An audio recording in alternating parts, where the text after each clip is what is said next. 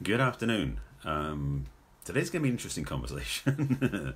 This episode number 955, if you're keeping track, and I'll give you a link at the back end of the broadcast where you can find my replays.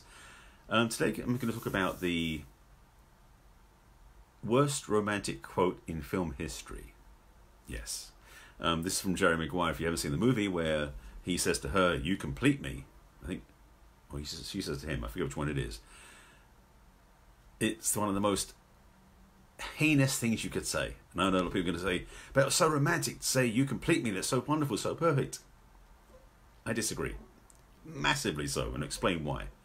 And by the way, this is, okay, yeah, let's see where I want to start.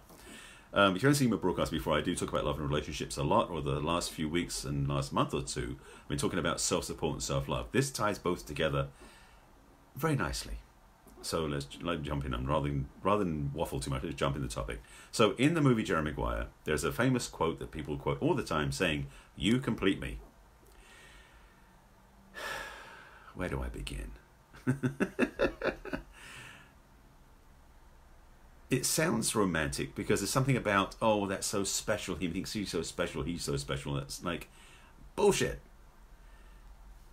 First of all, none of us are incomplete. Let me be really clear about that. None of us are incomplete. And by the way, this topic, this talk today was absolutely informed and inspired by some conversations I had today, quite a few times today, at Agape and beyond, with people who wanted this explained more clearly. So I'm explaining this more clearly. So if this is relevant to you, please listen up. If it's not relevant for you, maybe it's somebody you know who needs to hear this. Feel free. So the challenge with this statement about "you complete me" implies that somehow that without you, I'm incomplete. That's the inverse of that conversation. You know, you complete me, therefore, if you're not here, I'm not complete. That's basically trying to cut off your nose to spite your face, to use an interesting metaphor.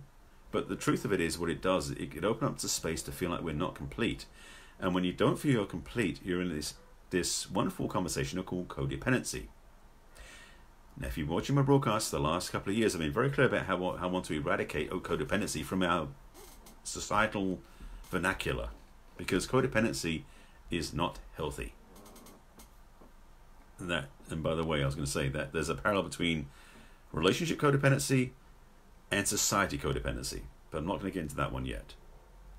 I don't think I am anyway, but certainly this relationship one is challenging because we get caught up in this romantic notion, because we're taught this by every love song and movie and TV show about love and relationships for the last 50 years, that being somehow codependent is actually a romantic, and it's not. Well, let me qualify that.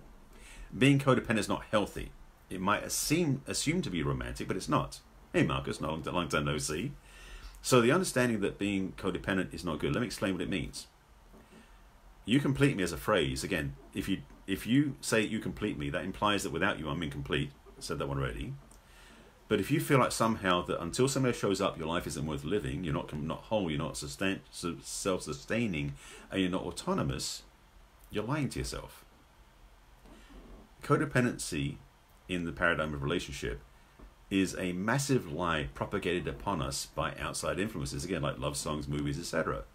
The truth of who we are, the power of who we are, is that we are fully enabled beings. We are whole, we are worthy, we are complete as we are. Any relationship is additive to that. But if we feel we're incomplete, so somehow that relationship is going to fill a hole within us, we're actually putting ourselves in a trap. And I use this as an example. If you believe that somebody else makes you happy, this is an easy metaphor to use. If you believe someone makes you happy, that means that they have control over your happiness because of what they do. Your happiness is dependent upon them. That means if they upset you, or if they don't make you happy, you can be upset with them because they didn't give you happiness. This is the wiring that happens inside. So the trap we fall into is that we think that it's going to be somebody else's job, somebody else's role, somebody else's responsibility to make us feel okay. And if we don't get what we want from them, first of all, it's their fault, and secondly, we live in upset and frustration all the time. Not good qualities for healthy relationships, or healthy living for that matter. So I'm passionate about talking about what I call interdependence, which is different from codependency, and I'll get to that in a moment, because that's further down the road. So starting at the beginning again about how this trap we're falling into is where somehow we're not whole, we're not complete without somebody else showing up, is the most dysfunctional way of being in a relationship. One of the most dysfunctional ways of being in a relationship I know, because that seed, that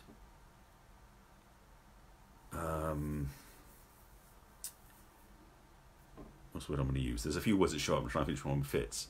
That way of being in a relationship, I'll start with that one first, puts us in a situation where we cannot fully function as ourselves because somehow we've given somebody else the power to control us. I use the analogy of being a puppet on strings.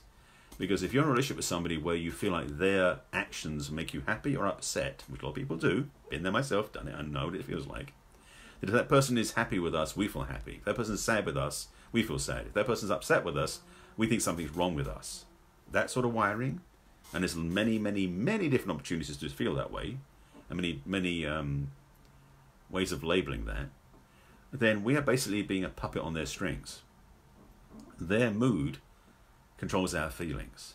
Their way of acting controls our feelings because we gave them the power. And codependency is an act of giving our power away when we don't actually have to do that, first of all. And secondly, it's a fake move because you're not actually giving your power away, you just believe you do. And this is again like mind games on mind games. We as human beings, you, me, everybody else involved in the planet, are actually whole and complete as we are. We're actually spiritual beings having a human experience in my vernacular. So we are expressing ourselves as humans. And we are whole. We are complete. Now, we may have been trained by our families, by our parents, by our siblings, by our peer group to act incomplete, to believe we're not able to do that. Yes, thank you, Marcus. I appreciate the love. Amen to that indeed. But the thing is, we are complete already. So, and this is the thing that is challenging for some people to hear. This is one thing I've learned big time for the last 12, 13 years, is I don't need a relationship to be whole. And nor do you.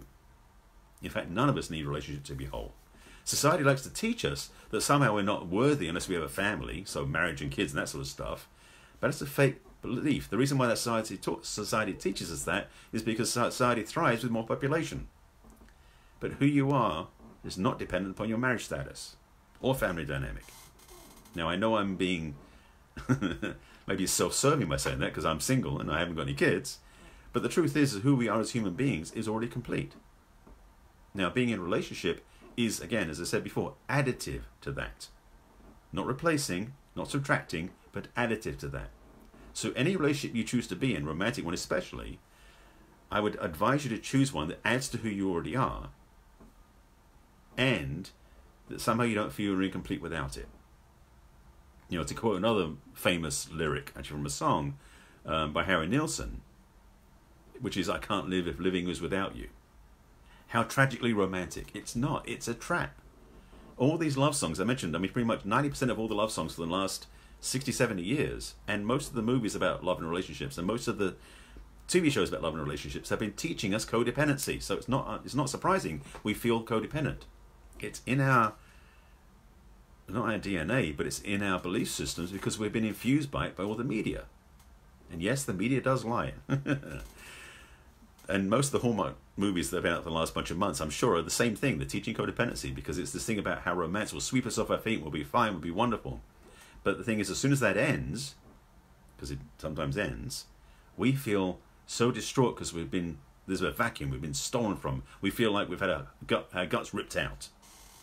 That's another symptom of codependency. Now, I'm not saying this should be unemotional because somebody breaks up with you or you don't have what you want or you do have what you want.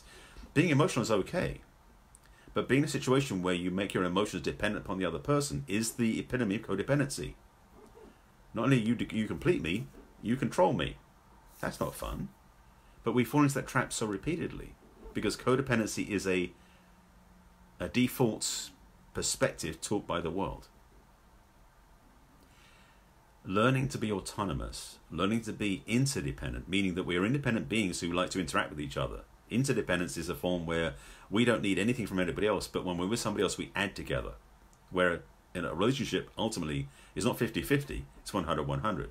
Where the sum is greater than, the whole is greater than the sum of the parts. So a relationship is not 50-50, it's 100-100. So a relationship is 200% and then some because it's you and your partner and the relationship, all additive. Nothing is less than complete. But the opportunity, I'm going to watch where I'm going with this one. The opportunity is to grow into being fully owning who we are. And when we do that, then every single relationship around us changes. Not just the romantic ones, but even parents, siblings, co-workers, everybody around us will change when we no longer buy into the game, the trap, the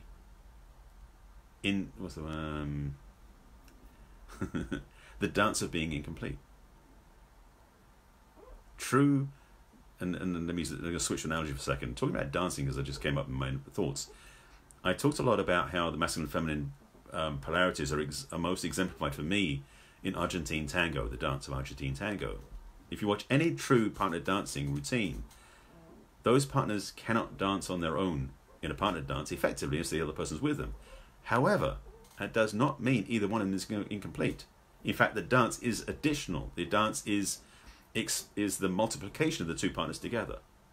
And things like Argentine tango in particular, one of my favorite dances to watch, there's such a beautiful flow between the two partners where the dance is so much more magnificent because both of them are in it.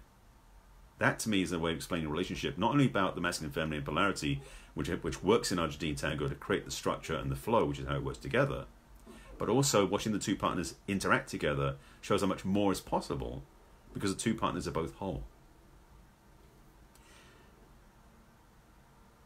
There is not an easy answer necessary for this. I mean, I'm giving you the black and white, like this is one way or the other way.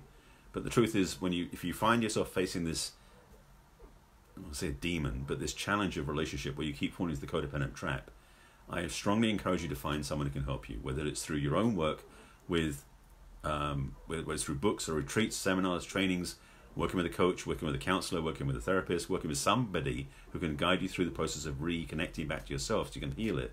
That's one way of doing it. It can happen by grace. Rarely, but it can happen by grace. But if you work with somebody who can guide you and support you, it's the best way to get through the place where you start to remember your wholeness again. Because for most of us, and I myself had that experience, most of us, that codependent paradigm was installed when we were very young. And unfortunately, it often happens because of our parents. Now, don't blame your parents. Because for most of us, our parents learned their behaviors from their parents and their parents beyond. These are generational patterns that get inherited and passed down by behavioral expression, generation by generation by generation. But you can be the last generation to have that pattern if you so choose by healing it.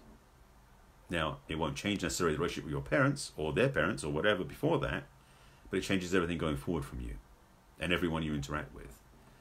The more you own your autonomy, the more you own your wholeness, the more that everybody around you will transform, because when you are no longer codependent, they don't have any hooks into you anymore. And that is true freedom. So I'm just feeling into if there's anything else to talk about this. Yeah, okay. I knew there was a hook. Because I have something I might want to offer, but I want to tie it in a way that works. So here's the thing. For most of us, we don't necessarily know how to navigate back to being whole ourselves. Because for a lot of us, we were taught that things like self-love and self-appreciation and self-confidence are somehow egotistical or even narcissistic.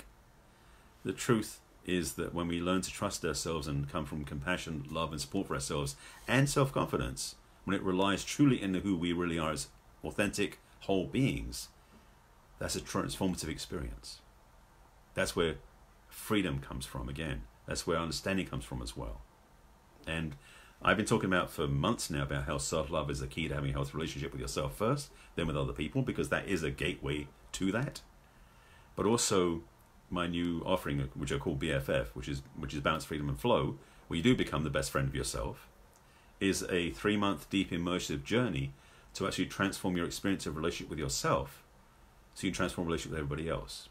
And again, BFF stands for Balance, Freedom and Flow, because when you start to come into balance with who you are, you discover how much freedom you really have and life begins to flow.